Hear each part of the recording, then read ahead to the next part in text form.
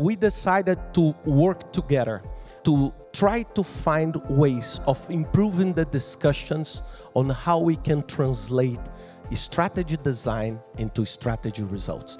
Just to give you a number, a very scary number, if you go back to the World Economic Forum and take a look on the numbers on the GDP and failure of initiatives, you will see that every 20 seconds, around $1 million is wasted globally due to the poor implementation of projects.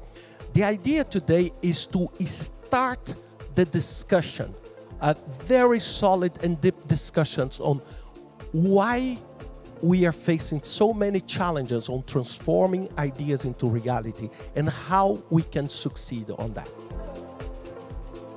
Anyone with strategic responsibilities already knows that the easy part is to develop the plan.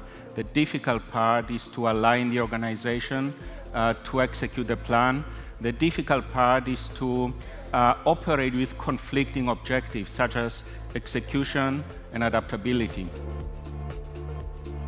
What's more powerful than an idea is common language. I've learned a few things in the process and found that the ideas are really just a starting point. Maybe our greatest value is to build a language that allows people to discuss the undiscussable. Going from ideas to business, that's the hard part. How do I turn maybe 1 in 20 or 30 ideas into real business? One of the things I think that still exists is this myth in companies that if we just pick the right idea, we're going to succeed. That's ridiculous. And, you know, evidence shows that 7 out of 10 ideas flop because we're mastering the wrong thing. We're trying to pick the idea. But entrepreneurship and innovation is about this. Like, it's a mess. You back and forth, and eventually you'll get towards building a business. Strategy and innovation, which used to be kind of separate, are now inextricably linked. If you think about any metric you want to think about, it presumes that tomorrow's a lot like today.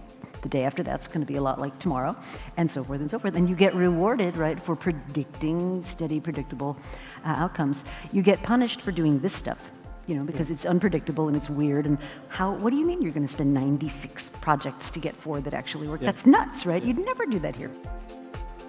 Sometimes people, CEOs in particular, or leadership teams, can create too much value.